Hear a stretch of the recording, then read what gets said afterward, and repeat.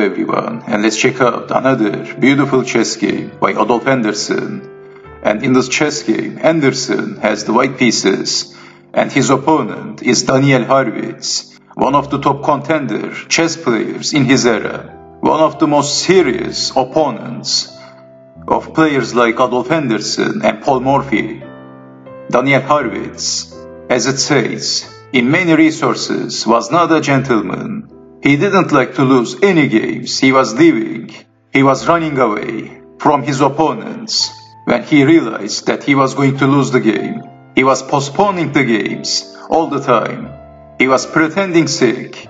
Well, at least that's what he did against Paul Morphy. And in here, he is playing against Adolf Anderssen in 1848 in Breslau, Prussia, old German state. But the game between Anderssen and Harrwitz was a draw. Both players managed to score 5 points, and it was a draw. So anyway, let's check out this game. Adolf Anderssen has the white pieces and Harrwitz has the black pieces. Anderssen starts the game with playing e4, c5, the Sicilian defense, d4, c takes on d4, and knight to f3. What is this move? This is the Morphy Gambit. Paul Morphy was the first player who played this move. And Harrwitz is defending the pawn, e5. In the openings, Daniel Harrwitz is a pawn up. We have bishop to c4. Of course, if capturing the pawn, what happens then? I hope you can see the move. Then queen to a5, also attacking the knight. c3, then queen takes knight. It's over for white. So Harrwitz was a very dangerous player, of course. Capturing the pawn with the knight would be a blunder. Anderssen played bishop to c4, knight to c6, knight to g5, attacking on f7, defending with the knight, f4, d6, and Adolf Anderssen castled, bishop to g4, attacking the queen. Well, in this position, Adolf Anderssen played an unbelievable move.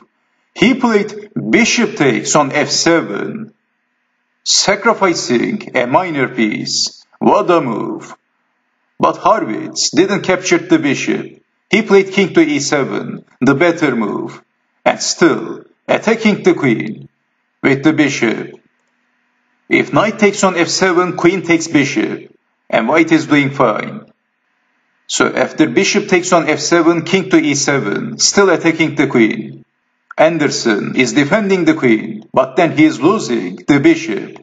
Harrwitz captured the bishop. Knight takes on f7, f takes on e5, knight takes on e5, c3, d3, h3, attacking the bishop, bishop to e6, bishop to e3, king to d7, knight to d2, bishop to e7, and Anderssen captured the bishop. Knight takes on e6, king takes knight, and then queen to d1, king to d7, bishop to d4, bishop to f6, b4, knight takes on d4, and c takes on d4. Well, at least white has connected pawns, and white is controlling the center. But still black is a piece up, and it looks like there is no compensation. It looks like black is winning. Knight to c6, and Anderssen played queen to g4. That's check. King to c7. But as you can see, black is moving his king a lot. And this is not a good sign for black, because the king is not looking very safe. After king to c7, Anderssen played rook from a to c1, pinning the knight and threatening to push the pawn, one of these pawns, and then winning the piece. But the bishop comes for the rescue. Bishop takes on d4 by Harrwitz. This is check. King to h1, and then unpinning the knight. Knight to b3, attacking the bishop. Bishop to f6. What would you do in this position? Well, Adolf Anderssen played another unbelievable move. He played rook takes on c6. What a move. Sacrificing the exchange when he was a piece down. Is this an epic move?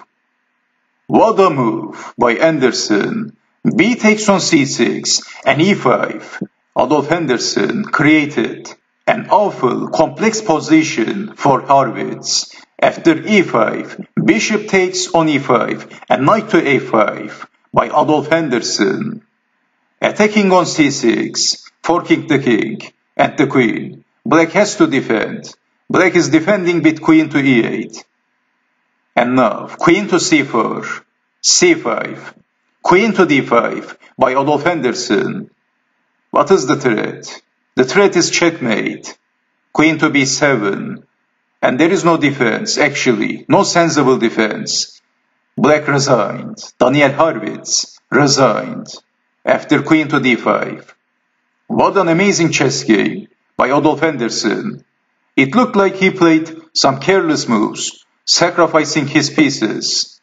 Carelessly, but eventually he has managed to defeat his opponent, just like Mikhail Tal would do.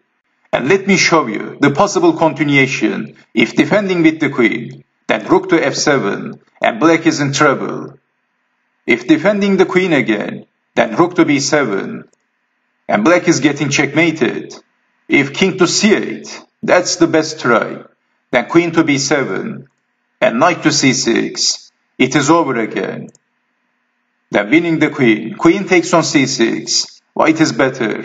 And finally, let me show you this possibility. Let's say queen to b5, then rook to f7, and there is no sensible defense. How to stop rook to b7? It is over. Well, this is why, after queen to d5, Daniel Harrwitz resigned.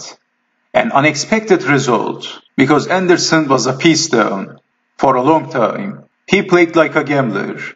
It was a risky chess game for white, especially against a very dangerous player like Harrwitz. But finally, Anderssen managed to defeat Daniel Harrwitz in this chess game. So thank you for watching, and I hope to see you next time. Take care, and bye-bye.